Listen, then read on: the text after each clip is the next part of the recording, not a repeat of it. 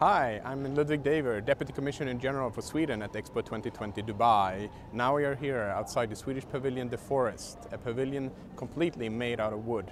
Let's take a stroll. So, completely made of wood. Yeah. Where do you get those trees from? The trees are, there are 300 tree trunks from the regions of Dalarna and Västmanland in Sweden. 50 of them are supporting the tree houses, as you can see, and the others are here just to create the illusion of the forest. So who's the architect? Who designed this? So we have three architects, Alessandro Rippellino, Adrien Garder and Luigi Pardo. All right, it's a very special pavilion, no? I hope it stands out. That's what we're aiming for. What are the stories we see here on the people? This is a temporary exhibition that we have made that's called Accessibility. Since this is the Tolerance and Inclusivity Week here at Expo, we have wanted to show how we in Sweden are working with tolerance and inclusivity matters. So people of determination, for instance, how they can actually flourish and make something out of themselves, regardless of the different challenges you have in life. It's very important to include everyone, and that's part of Sweden that we would like to. There's always more that can be done, right? It's always more that and can be a lot done. more that should be done, right? It's fair to say everywhere, kind of. Yeah, definitely. But is Sweden one of the best places to take care of everybody? Well, we have a model that we are very proud of and that we would like to show here at Expo 2020. I think that we have, as everyone, always more to learn, and that's why it's so important to come together here at Expo and other venues to. So everybody always talks about the Swedish model. What model are you talking about here? So the Swedish model is actually different models. We can talk about the Swedish workplace model, how people come together from the employers, the employees, to discuss the labor terms. It's one of the Swedish models. All right. So welcome to the Swedish forest. And we're entering the forest here at the World Expo. And on the right I see the world, and it says circular is natural. What would you say about that? So this is the first cluster of the Swedish pavilion, the biocircular economy. So this in this sector, this cluster, we are showing how Swedish companies and their solutions, how they are contributing to a more biocircular economy. And here you could steer with the help of our guide. So you could see her. You could. All right. And more, even faster, and then you could. The trees come to life. You talk about sustainable packaging solutions here. Yeah. What do you do with that? So here we have different forms of wood and how wood can be used. So if we start over here, we could have the tree fibers could be used to actually to create clothing. We have this, that it's the cross-laminated wood. Also a sustainable way of producing buildings that we have used here. So here you see all the tree trunks that we have brought from Sweden. To build in wood is, of course, a very sustainable construction practice that we'd like to showcase. Swedes have been building in woods for millennia. Well, we've been building in wood for many years. That's true. What is unique with this building is that we have also built the foundation of this pavilion in wood as well, which is quite unique, not the least in this region. So actually, this stuff under here. Yes. There's a desert down here, right? Well, so below us right now, below these stones are actually even more wood. Wood that is placed on sand with a thin layer of foam glass. So it's actually 50% almost of the wood that we're using below us and 50% that you actually see. All right. So people walk here, and there's like a metallic reflective structure on the side to give an impression that it's double the size, no? And you have many topics going on here. What other topics are you talking about? So we have all in all 5 clusters in the Swedish pavilion. So we started with the biocircular economy. We have the next generation's travel and transport.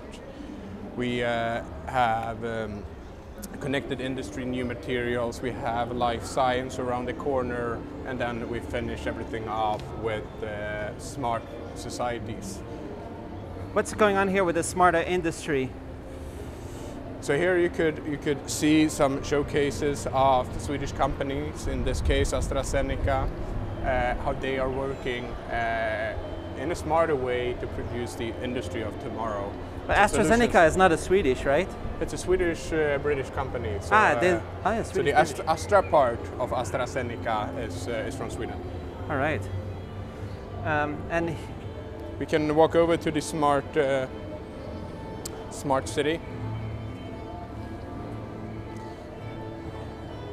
So here's another example of how Swedish companies are actually creating this smart city of the future. Do they light up in certain ways in this demonstration? Yes, we could actually have one of our guides, Orsi, so could show exactly how this works. Could you please show us how this feature is working? Yeah. Sorry, we don't have your sound. Maybe you can explain, yeah? Oh, yeah, if you can click it right there. Okay. Yeah. So this is an imaginary city with solutions from Sweden by companies that presenting their products and solutions for sustainable cities when it comes to environment, social aspects and economical aspects as well. So it's to do with the electric cars, for example? Yes, designing the city in a different way? Okay, solutions we have is electric ferry, for example, in Stockholm that drives between the old town and small islands. It can supercharge in 10 minutes and it drives with 98 passengers for another 50 minutes. All the buses in Sweden run on biofuel, which means it's plant-based. All the trains in Sweden are electric as well. Then we have garbage solution, which is under earth, and it means that there is a garbage collection center in a corner of a residential neighborhood, and with 60-70 km per hour, the garbage bags are sucked to a collection point, and then it gets collected from there. It is very environmentally friendly because it uses, of course, the trucks need less petrol, less fuel, and of course they don't cross so many intersections either, so it's more environmentally friendly. Then we have connected ambulances with 5G to the hospitals, so some of the tests can be already done in the ambulance cars, so the patients get quicker help when they arrive to the hospital. Do they light up in a certain way when people click, or? Yes, of course. So maybe you can try to click? Yeah, whenever I click on a different option, let's say planes, then it light up with airplanes. We have digital solutions for airports as well, meaning that an airport doesn't have to be at the same spot where the tower is, and it's actually working like that too. And then if, let's say, I click on the buses and I click on one of those, then again it lights up in a different way, connecting all the buses in the city, meaning that you do not necessarily have to have car when you live in a city, because everything is available either by public transport or walking distance. Who designed this? It was actually designed by several companies together, because they present solutions in the different topics, and it was an artist lady who who came up with the glass structures. And then of course some of them you can interpret as 5G or information flow, even you can think about a hyperloop. Then some of these crystal elements can be interpreted as rivers or green areas, because within a city you also need to have place for people where they can do recreation. And the Swedish law is you have to live within 400 meters to your doorstep to a green area, either a park or to forest. All right, thanks a lot. Thank you. Is this is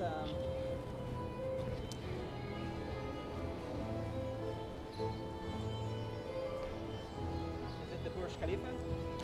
Well, you could easily think so, but it's actually the amount of biofuel that we were using earlier on, and you can see now how much more it is today. We could see here our coal use from how it changed from 1970 till today, so it's been actually going down quite drastically.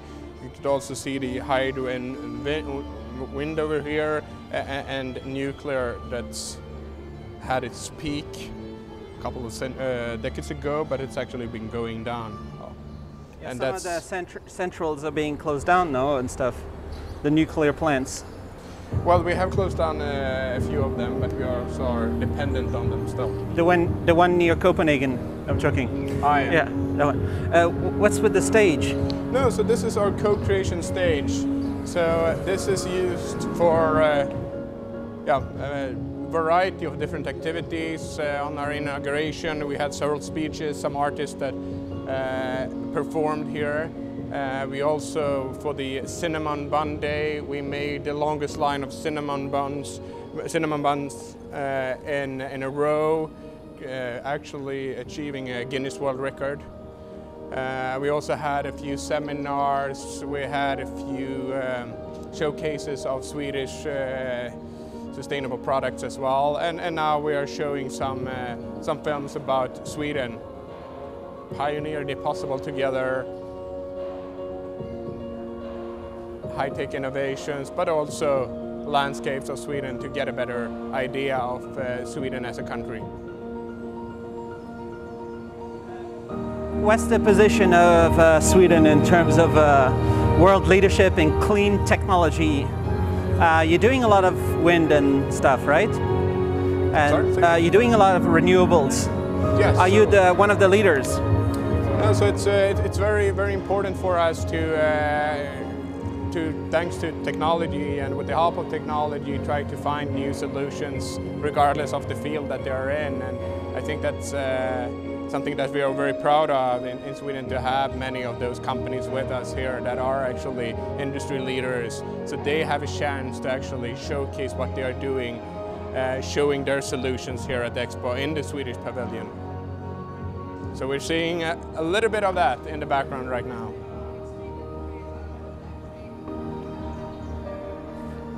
Is this an interactive bubble table?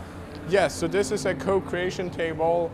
So the more people that are joining this table with their hands, now it's only me, so it's just a little bit of music and it's a little bit of movement, so a little bit of lights. But the more people joining, the louder the music gets, the more lights we will have. It's a showcase of how to do things together. Our motto for this participation here is co-creation for innovation. We believe that it's the co-creative efforts that lead to the best results. We have the government, companies, academia, NGOs. We need everyone together, and we need to cooperate also among countries. That's why it's so important that we are present at this global arena that is Expo 2020. Here I see something to do with digital science, health. Yes, and we could also have Abdullah to just click on a few buttons here to see what we could what you could learn here at the co-creation. So you're talking about utilized organs? Basically, we have two versions of this map. The first version of it is about the top 10 reasons that people are dying from, essentially diseases or events. You have in Africa, you have HIV causing at least 28% of death for the people in the middle ages, in the 30s and the 49s. And the map allows you to scale the cursor in the future to see what the future data looks like 40 years in the future. You have, the expectation says that the road accidents will be causing at least 13.6% of death on the African region throughout. And this applies to the rest of the world as well. In the European region in 2016, for the people in the middle ages, ischemic or chronic heart diseases causes at least 11% of deaths. And that's too many meatballs. Oh yeah, probably. And also the same thing applies. So if you scale the cursor up, you find that mental health depreciation causes people to self-harm at the rate of 12.4%. But this can be, all these things can be prevented. Like definitely, that's the point of it. Let's prevent the self-harm problems. Let's prevent the heart disease and the tuberculosis and the exactly. HIV. The point of this future data is to be able to work on an innovative medical solutions now, so you'd be able to predict the kind of or the most optimal solution for that. The other version of this map is ranking of the countries all worldwide based on essentially the quality of their organ donation systems. So on the right you have the total transplanted organs in that particular country. On the left you have the success rate of planting organs per millions of people. So worldwide at the moment we have Spain, and followed by the US and France. Similarly, you can choose regional wise in Europe and Middle East and elsewhere as well. Some parts of the world don't have data in the topic, so it's understandable. However, in the Middle East we have Kuwait and as well as other regions as well. So what's the main cause of death in the Middle East? At the moment, let's go back to the Middle East and the previous map. So we have the moment people in the Middle Ages are mostly dying from ischemic heart disease at the rate of 15.6%. And then it's kind of like war and stuff that shouldn't be Yes. happening. And the road that's number injuries two. should be covered by self-driving cars. Yes, they say that that might be one of the solutions to road accidents. However, that doesn't prevent people from obtaining more cars and more congestions in cities. So that's likely going to increase road accidents and increase the likelihood of having road injury. So that's. How do you predict all those things? Is a Well, bunch we're of not algorithms predicting, and we stuff? are using data from World Health Organization to do that. All right. All right. Thank you, sir. Thanks a lot. Thank you. So this was the life science cluster. We will continue on to the smart society cluster. Could also have a look over here. And Assad here could help us with how this installation works. Can you guide us through it? Hello, everyone. So you're here at the Smart Society table, and from here you have the opportunity to have a quick recap as to what you covered throughout your visit here at the pavilion. But it's also your opportunity to give us feedback as to what you found most interesting. Yeah. So these were the different parts of the pavilion: smart city, life science, next generation transport and travel, circular bioeconomy, as well as connected industry. And what happens when you click on one of these? So when you click on one of them, you can then go ahead and look at the different categories and the innovation technologies. They're going to be coming up over here. So for instance, this is one of the technologies that a lot of people find very interesting. It's the electric and autonomous buses, especially by the Volvo group. Do you have them deployed in Sweden? Only for trials. So only for trials so far. Okay. Yeah. So And the last part is to drag the blueprint. yeah. So we just push Then the you need to- blueprint then you need into the earth, but then that then contributes to the statistics that form part of the smart society. And as you can see over there, there's a pie chart. Oh, wow.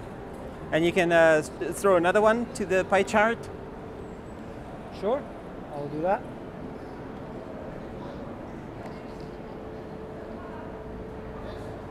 So here are some delivery drones that I'm swiping into the pie chart. Oh, nice. Do you have them deployed, the delivery drones? Not yet. Drones have been more and more used in Sweden as in many other countries by both the authorities and of course for private use as well, but not for delivery so far. But in the future we hope. Yeah. Some of these things would be nice to see them happen soon, right? Some countries, let's say Sweden, need to jump in and make things happen faster and sooner, right? All these things. Well, that's why we're here, to showcase a little bit of our thinking and the ideas, solutions that Swedish companies bring to the table. And I want to show you one last thing before we leave the pavilion, as we are now at the final stage of the pavilion. You cannot come to this forest without planting a tree to contributing. So what you could do is you go into the gift shop and you buy a wooden coin, and then with the wooden coin you could actually, with this installation, choose to plant a tree. So what you do here is you choose your tree, you press the button, and then a tree will be planted in cooperation with our NGO partner, the agroforestry, and then a tree will be planted in the wall. So you'll contribute also to planting a tree. Planted in Sweden or not? No, it will be mainly in a few African countries that they are working in. All right. And last step, of course, we have sustainability in everything we do, and that also goes for the gift shop, Transbarrel. So here you can find a great variety of Swedish items. So these are very special. What is special designs with this, these products, is that you could actually see the climate impact here, and you could compensate for it. You can see that the 8.53 kilograms of carbon dioxide, it's equal to 4.05 dirhams. So you could easily, when buying this item, you could compensate for it. So it's CO2 neutral when you buy it. You have a bar, right? A restaurant. We have an IKEA cafe that's open to the public. Of course, serving meatballs and. Is it open? It's open. Ooh. So we have it here on the front. You could have the meatballs, of course, both with meat and the plant balls. You could have some Swedish dime cake. You could have cinnamon buns. You could have a few other sweets. You could have some coffee, some drinks. And you also have a terrace up there on top. So we have a serving. And here's the outside and as well as upstairs. All right. Cool. So thanks a lot. And there are a lot of discussions during the expo with the. Thank you. I guess there's lots of discussions, lots of heads of state or politicians or attendees, companies that come and discuss to get the right contact in the country to start business, right? No, it's definitely a great meeting venue for both business and for governments to come together to discuss the solutions that the world is facing and the global solutions that we need to reach. So I think Expo 2020 is such a perfect venue to do these discussions. All right. And I guess there's also, let's say, there's the EU, there's also all the Scandinavian countries together doing coming together at the COP26, for example, trying to get things going faster just in Scandinavia. together? Yeah, definitely. Our Nordic friends, the Scandinavian friends, are among our most like-minded, and we do a lot of things together. We have a great cooperation here at Expo as well with our Nordic friends to drive our priorities forward together.